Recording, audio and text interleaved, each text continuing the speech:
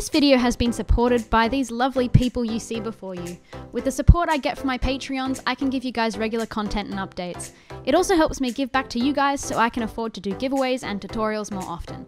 So what are you waiting for? Go check me out on Patreon, and from just $1 a month, you can support me and the channel and get some great rewards. Enjoy the video.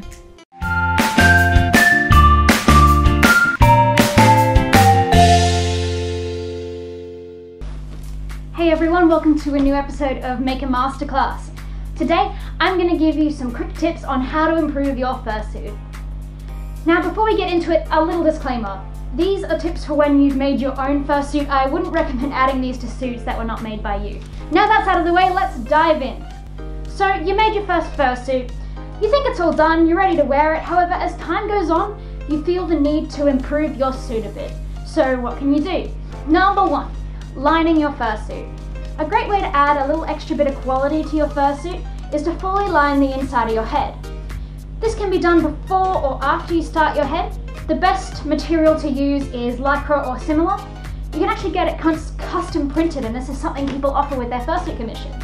Not only does it add a professional touch, but it also helps protect the inside raw foam of the fursuit head, allowing the suit to last longer. It can be done by building your head on a balaclava lining to begin with, or after, by taping the inside, making a pattern out of the tape, cutting and sewing the Lycra, gluing it back into the head, and sewing all the seams to finish. Number two, adding fur definition. A lot of professional fursuits have areas of long and short fur to create definition in the suit. The most common example of this is on the face. It can be achieved through pre-shaving fur or precise shave techniques. Allowing the fur to be longer immediately after a short section creates a dynamic look to the suit. Another great place to do this is on bodysuits, either using short fur as a way of accenting the look or long. Often makers will put just a bit more extra chest fluff to make the character look extra poofy. Number three, sewing any open seams. A common mistake newer makers make is not sewing all your seams closed. So when you have a bit of fur on the head you can't sew together before you glue it, often people will leave it glued together. So why not tidy that up and take a needle and thread to it? Fur hides almost all thread, so go ahead with confidence and fix those seams. You can also go over all your straight machine stitches or hand sewing with a zigzag to reinforce for durability. It can be the difference between a pop seam being catastrophic or simply a quick fix. Number four, adding stuffing zips. Adding stuffing zips to your tails, digit-grade padding, or any other stuffed items allows stuffing to be removed and makes it easier to put these items in the washing machine and drastically reduce drying time. It can make it easier to transport overseas, such as removing your stuffing, placing it into a vacuum bag, or reduce the size of your luggage.